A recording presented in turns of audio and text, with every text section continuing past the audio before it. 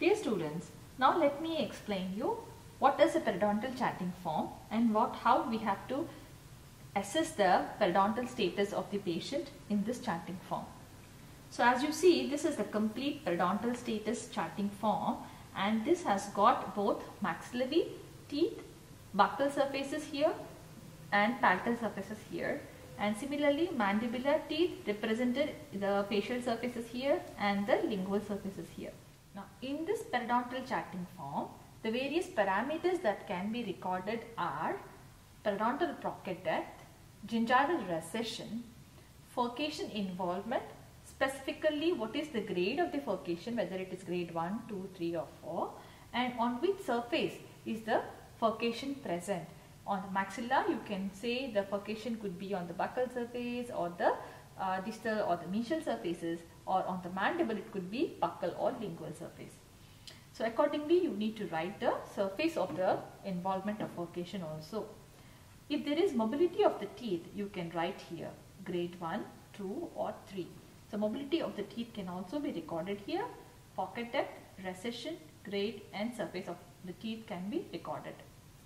Full mouth plaque score and full mouth bleeding score can also be entered in the periodontal charting form.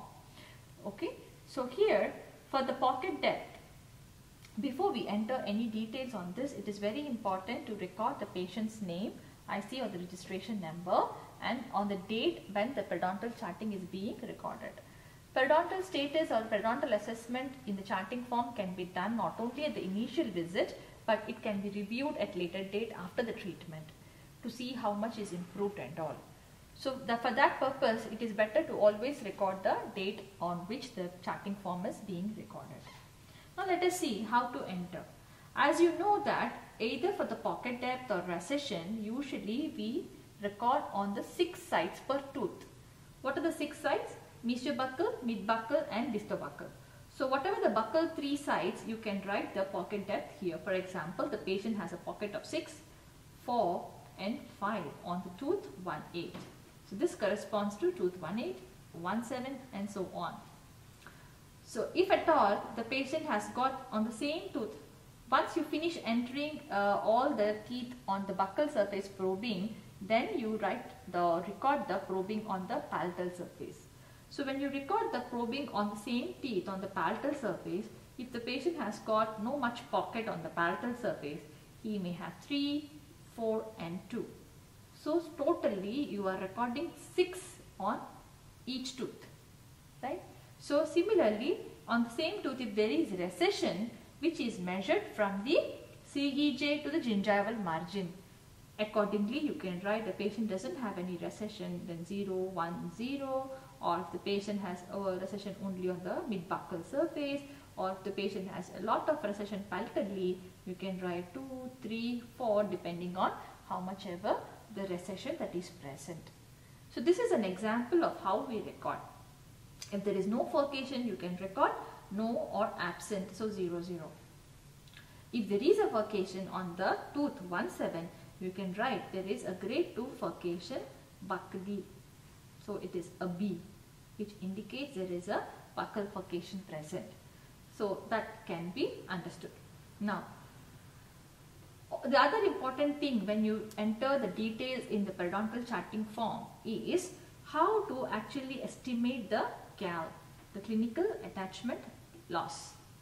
As discussed in the previous video, clinical attachment loss is nothing but the sum of the pocket depth and the gingival recession. So for this particular area, for this particular tooth on the buccal surface, there is the CAL of 6, 1 plus, because there is 0 plus 6, 1 plus 4 and 0 plus 5. So it is 6, 5 and 5. Right? This is the CAL, clinical attachment loss. Similarly, the CAL here in this tooth is 3 plus 2, 3 plus 4 and 4 plus 2. So it is 5, 7 and 6. So for this entire tooth, if you want to have a CAL, then you can take a sum of all the scores by 6, because there are 6 scores. Or usually we don't calculate the CAL per tooth. When we want to estimate the clinical attachment loss, we estimate for the overall area of the patient. So once you finish recording the pocket depth and recession, accordingly you sum up of all your scores and you can estimate the CAL based on the total sum of all the scores of your PPD plus recession. You can sum up together, and once you sum up the PPD and recession, then you can actually divide by the total number of the sites that are present. The total number of sites that could be present are, the total number of sites that are present could be, it is total number of teeth present times 6. If the number of teeth in the patient are few teeth missing, the number of teeth in the patient times 6. Okay, so this is the sum of the scores of the PPD and recession by total number of teeth times 6. So this can give you a total clinical attachment loss. Okay, so this is how we estimate the total clinical attachment level. How to record? Importantly, you have to write 3 digits in each box. This is very, very important. You can't just write 1 digit, you have to write on 6 sides. Okay, 6 sides, and then you estimate the total clinical attachment loss. You can also record your the plaque score or the bleeding score in this patient by using dichotomous bleeding index as shown just now. Using the dichotomous index, if at all once you are taking O'Leary plaque index using disclosing tablet, you just record if the plaque is present, you can say 1. If there is no plaque, you will say 0, then 1, then 0, 0, 1, 1, so on. And then you can sum up all your scores and divide by total number of teeth present times 100. That gives you the percentage of plaque scores. Similarly, the bleeding score also you can record. Now in this scoring charting form, you can observe there is PPD, which is pocket probing depth, REC indicates gingival recession score, and then BOP is bleeding on probing.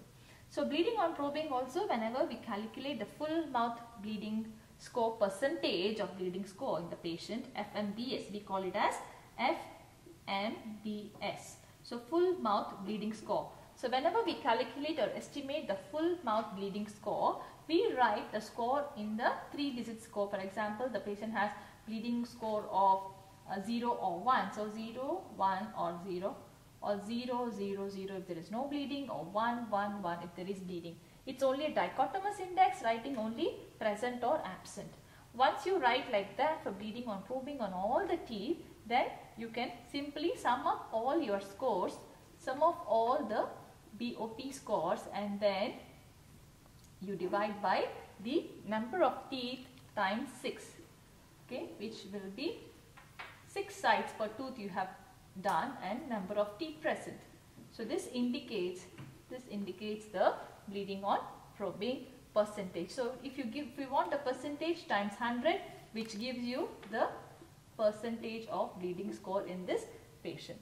So if you are doing it is first visit, you can say it is baseline. If you are doing after 6 weeks reassessment, you can do a 6 weeks, whichever visit you are doing, you can highlight also.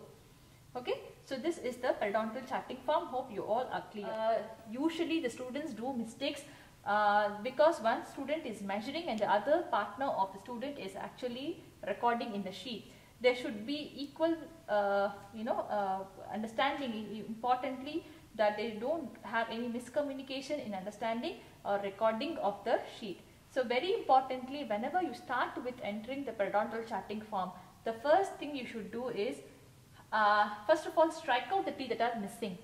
For this patient example, tooth 1-5 or tooth 2-4 is missing.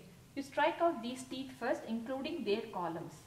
If you don't do this, you go on, the assistant may go on, your partner may go on writing, and accidentally it will be recorded in a wrong column.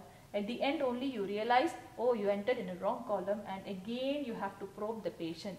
Please remember, you are doing a pocket probing and it could be sensitive and very invasive for the patient also. So try not to repeat the probing for the charting sake. Okay, so strike off all the missing teeth first, and in between you can also verify whether are you doing tooth 1-6, are you on tooth 1-2, and so on, so that you can avoid any wrong scoring or wrong entry of the data. I hope it is clear.